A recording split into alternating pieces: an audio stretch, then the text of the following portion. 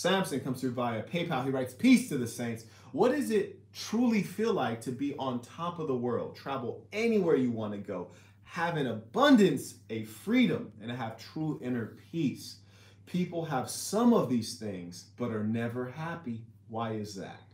Well, to answer your question, starting with the end, you're right. People have some of these things.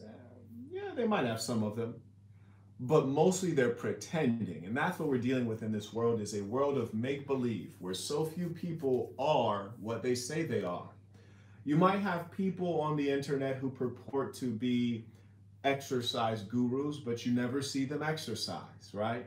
Me, I'm in a tank top because I'm about to get it in right after this. You have other people who purport to be wealthy, but they're really broke. You have people who purport to be many things, but they are none of those things. And that is why you look from the exterior and they appear to have it all, yet the main thing they don't have is happiness, which is why their lives end in tragedy, like Robin Williams, from suicide, because the image that they're holding up becomes too heavy to hold. And then they crumble with that image on top of them.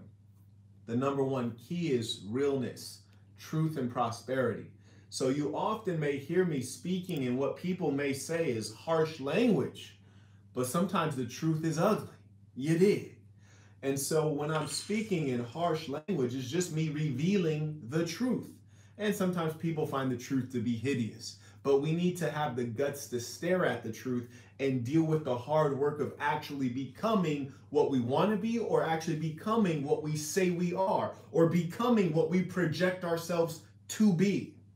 So that is a very meaningful question. And to rewind back through the question, because the saints are always detailed, accurate, very focused individuals, he writes, what does it truly feel like to be on top of the world?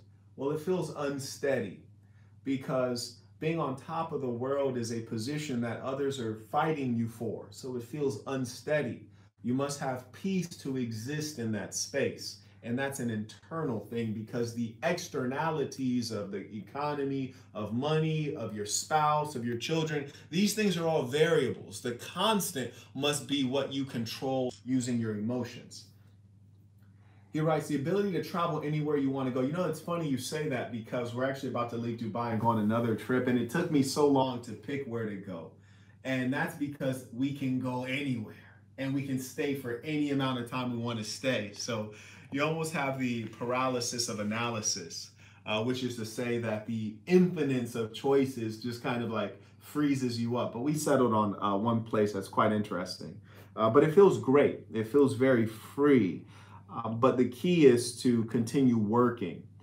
Often when the human being feels abundance, they become inclined to not want to work anymore. They become lazy. You know, even myself out on, holiday for so long, it's hard to maintain that high level of physical fitness because I don't have a punching bag.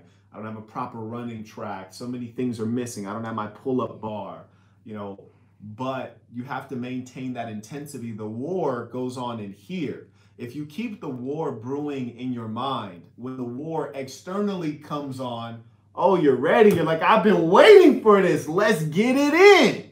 Like me, I like to get my workout in the morning, so I'm loose physically. So for example, say if like middle of the day, somebody wanted to act up and get their helmet slapped off, I'm already loose and physically, you feel me? I'm already, I'm ready to get it in.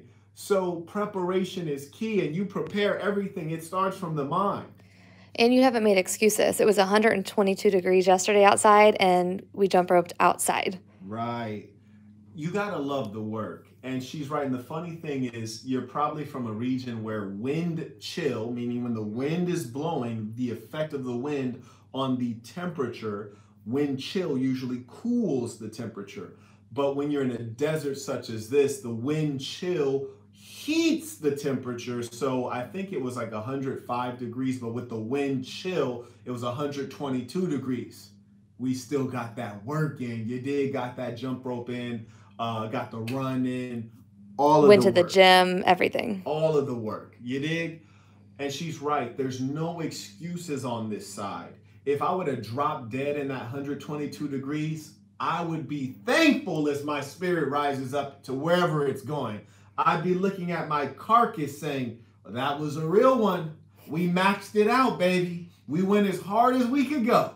And that's the way I want to go. He writes, how does it feel to have abundance of freedom and true inner peace? Even those with money may not feel happy. They don't have a spirit glowing within them. So money is not the great measure. Happiness is the great measure. You'll even meet people with money who are unpleasant, who are dirty, have bad habits.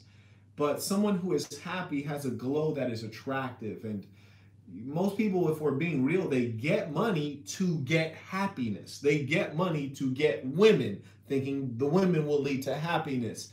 Not understanding that happiness is an exercise of the mental, psychological, emotional, and spiritual, all of which is already within you and has nothing to do with finances. So thank you for this meaningful question, Samson.